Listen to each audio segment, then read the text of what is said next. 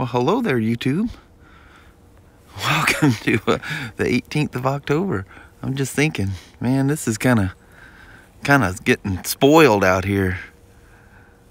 Unfortunately, these beautiful, beautiful mornings will, for the most part, go away. That's all right. That's part of the seasonal change. But it's super, super nice right now. Especially how it gets so warm during the day. Near 80 almost each day. And then this one over here frozen. And you got the fall colors in the backyard. I was just telling the peeps, Mama, we're getting spoiled. This time of year it should be raining. Yeah. Alrighty.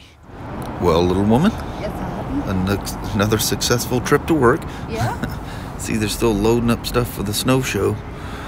Got the big snow show in Puyallup, Washington this weekend.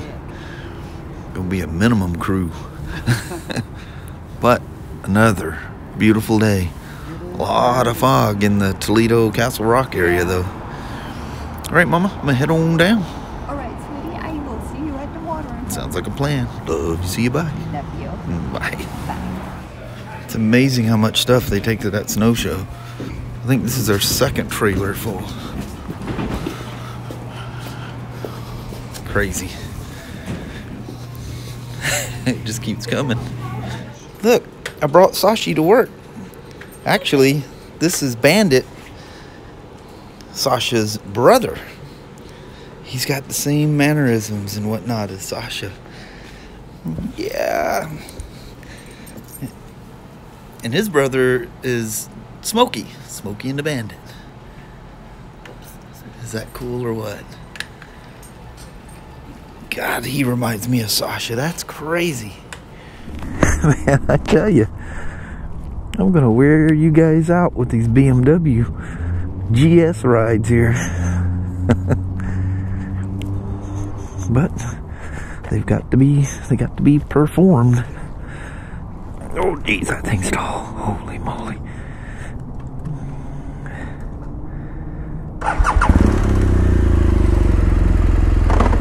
So craziest thing, and I think it's related to what I was discussing with you guys on the Spyder yesterday. This guy comes in yesterday and oh, he's gonna block me off here. That's perfect. Don't have to worry about anything coming around there because they're not gonna make it through a UPS truck. But anyway, he's got this thing all wrapped up. It says his clutch master cylinder is leaking like a sieve. And man, get on my rack this morning, pull the diaper off of it as it may be, and yeah, buddy, she was leaking something fierce. In fact, it's crazy that I didn't have to bleed this thing because it looked like there was no fluid in this thing, and it's not a brake fluid. It's one of those. It's a mineral fluid. V10 is the version that BMW uses. What do we got there? Africa Twin. Yeah, baby. But anyway, I pulled the thing apart. There's nothing wrong with anything. It literally looks like it's the same issue with regular, dot brake fluid that. The diaphragm gets wet, it's not going to stop. So I don't know if at some point he lifted the cap to look at it, or it looks like it's been down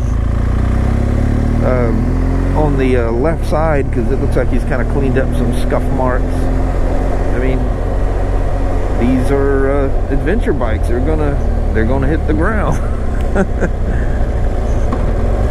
You don't usually panic over these things. So, bikes hitting the ground. I had myself a little issue yesterday, and it was on a BMW R1200 GS. So, it was sitting out in the parking lot, and the service rider, Matt, you know, he's not a tall dude, just like I'm not a tall dude. But anyway, he goes, hey, would you mind bringing this thing in?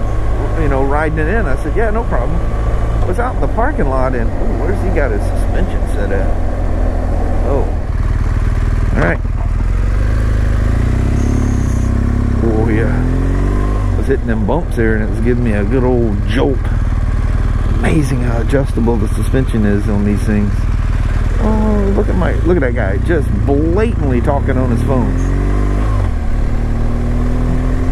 Well, I guess that's going to be the end of my beautiful red trees for 2018. There's not enough left on those things to even gawk at now, is there? I got one hole out here on the end. But anyway, so he took the keys back up. You know, he wrote the bike up or whatever. Took the keys back up with him at the end of the day, and so I go out there. Well, it's uphill through there. It's not easy pushing an R1200 GS up a hill, you know. And you can do it. I did it. So the bike's sitting on the center stand. I drop it off the center stand, and I heave it up the hill, and not that ramp, but from the middle of the parking lot up to our BMW doors. Doesn't look like it, but that's definitely a hill. You don't think it's a hill? Push a K1600 or something up that thing. Oh, it's a hill. But at any rate, I dropped the bike off the center stand and go walking towards the shop with it. Let's slow down and take a good gander at this. Oh yeah, look at this one. She's about to turn the same color. And so I go in, I was about to park it right inside the door, and I'm walking along with it. I said, you know, I'm just gonna go ahead and put it up on my rack. So, because I don't have a key,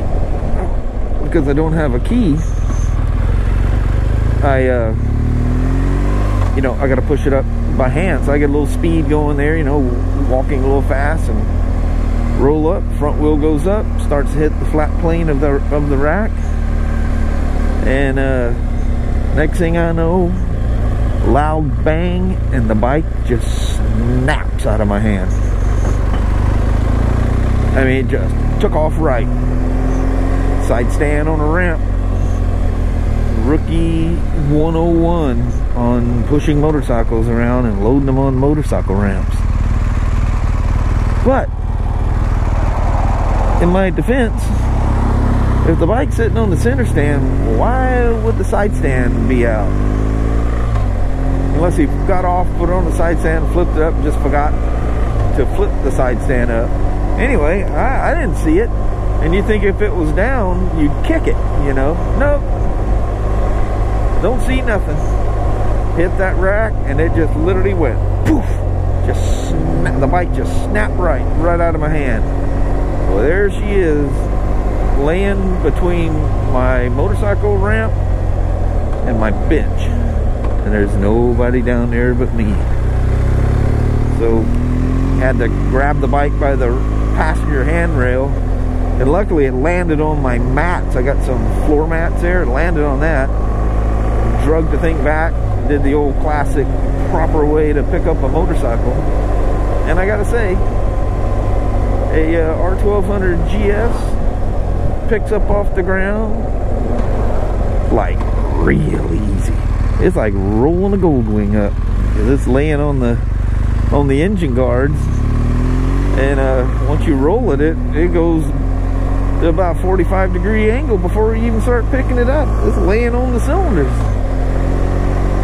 So anyway, I assessed the damages, just little tiny things. So anyway, the customer will be notified. We'll replace whatever. So the GM was gone. Travis, you guys met him. Remember, you've seen him in videos before, but he was the one that was with the BRP trophies that we received. But anyway, he was gone for the day, so get there first thing this morning and go up and get my cup of coffee, and thought, well, I gotta tell Travis a story. But the one thing, if I'd have had the key, I would have started the bike up. I probably wouldn't have got on it, but I'd probably just walked it up, you know, under its own power. And well, guess what happens when you put a BMW or any motorcycle with a side stand switch, safety switch, and you put them in gear, they die. So I'd have known the side stand was down, but too little too late. But you say anyway, Travis just, oh whatever, make up a list, get the parts coming, fix her up, no yelling, no screaming. This is the thing that kills me, is every once in a while you get like a new, like a lot kit. We haven't had anybody like this in quite a while, but in the past, I'd say probably 10 years back, probably the last one that tried to hide something, maybe even more than that. Anyway, they'd be out there washing a bike or moving a bike around and drop it, and so afraid of losing their job, they just kind of shove it out of the way and like nobody knows nothing. Well, now you can't get away with it because you got cameras everywhere, but I told Travis, I said, look at about 4:35 yesterday. I said, point your thing down at my rack. I said, you're gonna see something kind of funny. Well, it's not funny, but you know, after the fact, it's just a simple drop that landed on a rubber mat.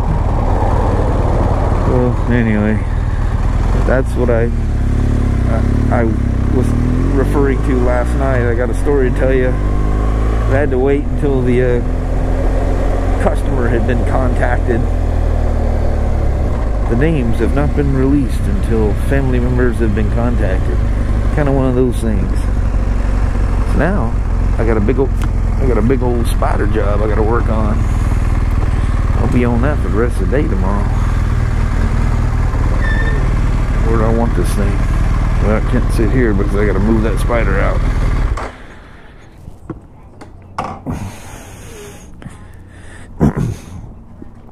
Alrighty. Thanks for going on for a rip. So it's end of the day. Something's burning out here. Well, it's quite strong over here. Anyway, already clocked out and was walking up front and grabbed Kelly and realized I forgot a very expensive Kuryakin travel bag that I bought today to take to a BMW school. I'll show you guys. Kuryakin. It's got a label on it somewhere. I thought it did. Here we are. She ain't cheap though, but it's cool. In the event of a water landing, I'll have the only piece of luggage that'll survive, most likely. Waterproof zippers and all this other crap on it. It's actually designed to be used on your motorcycle as well. It comes with all the stuff to strap it down to your bike, so it has a double usage. And I will put this thing to use. Yep, that's she's getting quite low at 5 o'clock nowadays. I gotta do the roof cam just to say goodbye to you guys. Okay. She's up here in the roof. In the roof land. Yeah. Alright, Mama, let's head for the homestead. Alrighty, Daddy. Alright. Buy Pro Cat. Ooh, look at that. 10.99, 10.98. We done broke down on the side of the road. Or maybe we just stopped right here at the old Tractor Supply. We haven't been taking you guys here in a while. I guess we did on motorcycles here not too long ago. But anyway, we're gonna go in here and get some stuff.